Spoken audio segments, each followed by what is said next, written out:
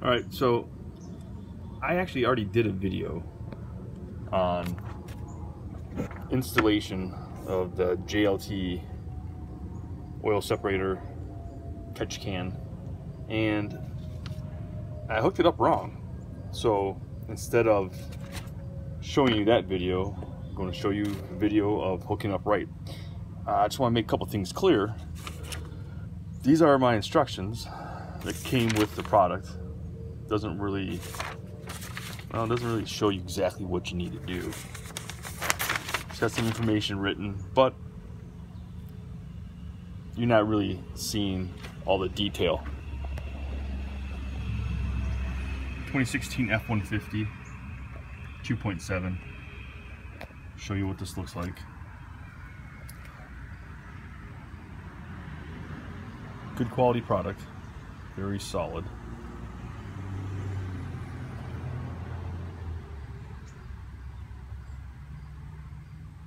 Factory hookups. After 150 miles, it's empty.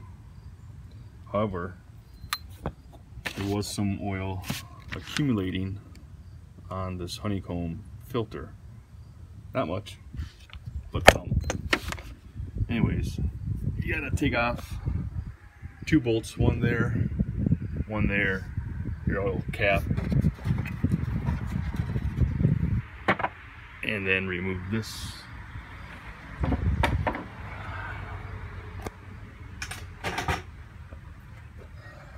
What you want to do is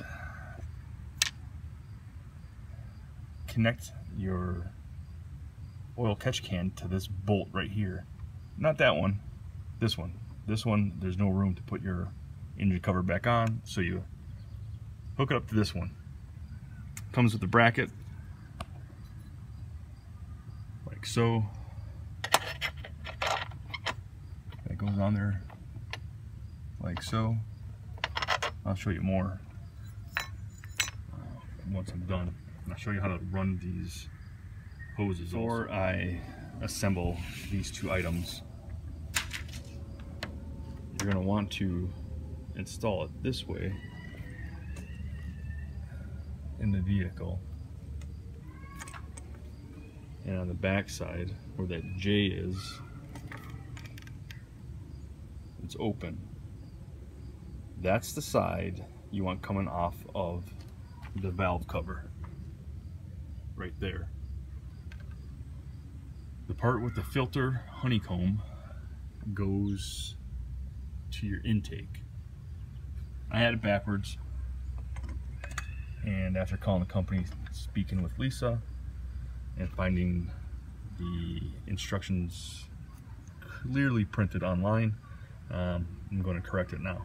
Thing that it tells you online that it doesn't tell you in these instructions is that the T side, which has that honeycomb filter, should have 45-degree angle, and this one is the 90-degree.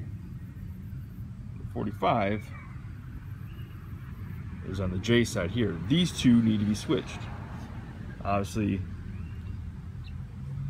this part fits multiple items, multiple vehicles, but that's the way it's set up here. So I got to switch those things out. I'll try to demonstrate. Pretty basic. Got one side off. I take this bracket off.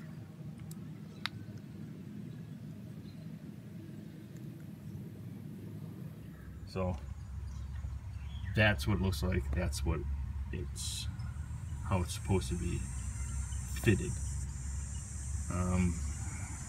Wouldn't rely on these. She did mention that they are reprinting better copies, but if you go online to JLT Performance instructions 3.0, you can see exactly the same stuff I figured out.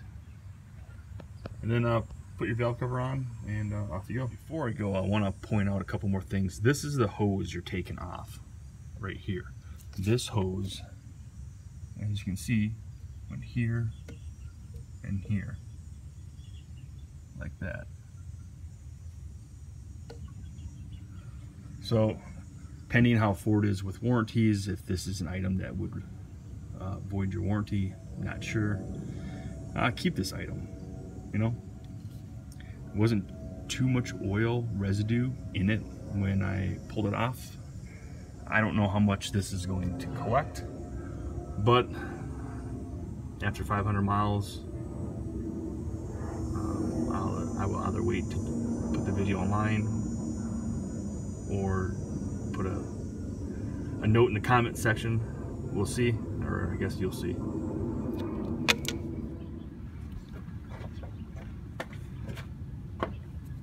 One thing that really sucks is you can't get this thing off with your hand at all. This has been on for a few thousand miles. Check it. Leaked a little bit out the top here.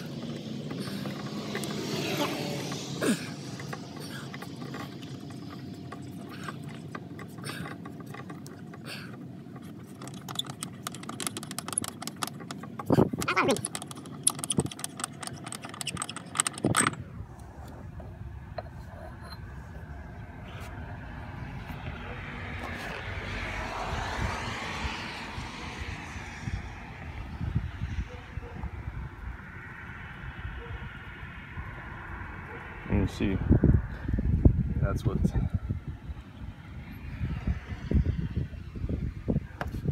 in there.